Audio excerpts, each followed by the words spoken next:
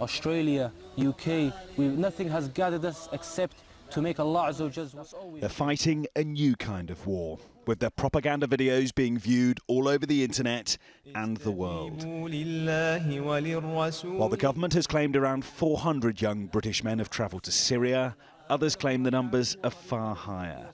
Today, the Prime Minister vowed to find ways to stop them ever finding the possibility attractive. The most important thing of all is to stop this radicalisation in the first place, and that's why my counter-extremism task force about driving out the extremist poisonous narrative, getting it out of our schools, getting it out of our universities, getting it out of our campuses, getting it out of our prisons, confronting it wherever it appears, because we know that the end point of this extremist narrative can mean people dead on our own streets.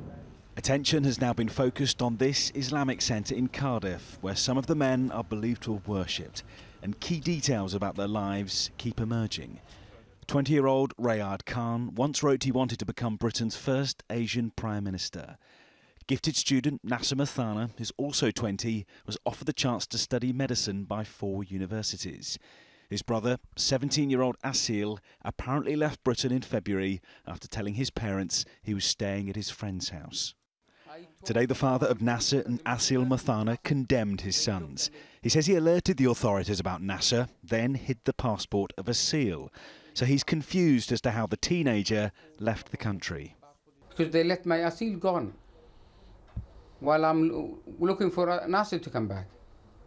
How he slept, how they give him a passport, who give him the money for the train ticket, who give him the money to fly, why they let him go when he's under 18.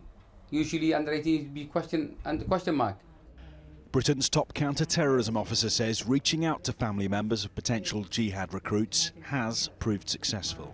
That is clearly leading to more people contacting us when they're worried, giving us information, supporting us in the action that we wish to take, either to help get somebody back, or indeed on occasion we have families helping us when we are arresting people or investigating them.